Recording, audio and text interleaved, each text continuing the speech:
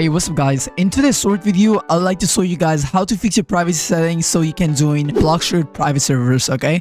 I'm making this video just for you guys here who can't join my server due to some restriction. So this is pretty simple. So open up your Roblox and then go to your settings, okay? So go to your settings.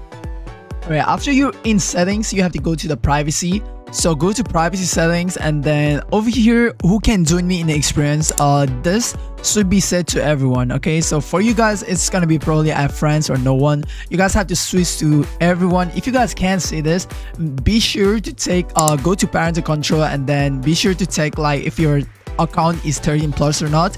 Be sure to do that. If it's not, you know, you have to be 13 plus to join private server.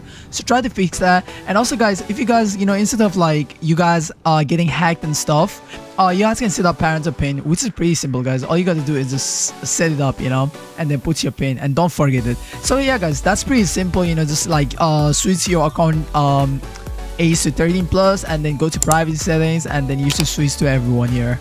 So yeah, you can do that. And also like if you guys can't join, you know, for example, maybe, you know, you can like follow your streamer or YouTuber, whoever you want. You can follow and then try to join from the, you know, profile itself. I think you can also join from profile, which like my joins are on, as you guys can see over here.